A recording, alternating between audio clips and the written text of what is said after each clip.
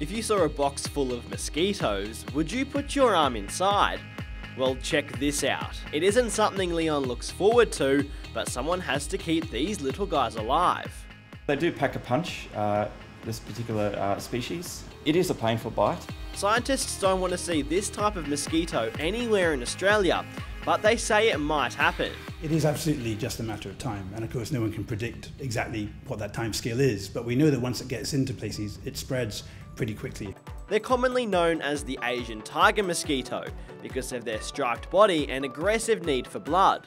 In the past few decades, it spread into parts of Africa, Europe, the Americas, and just recently, the Torres Strait, just north of Australia. But don't worry, this lot won't be going anywhere. The insects are kept in a cage within a cage, behind 6 airlock doors, with mosquito traps in almost every room. The research team have been looking into the painful virus these guys carry, which has already spread to tens of thousands of people in Papua New Guinea. So let's hope this little creature won't become a big problem.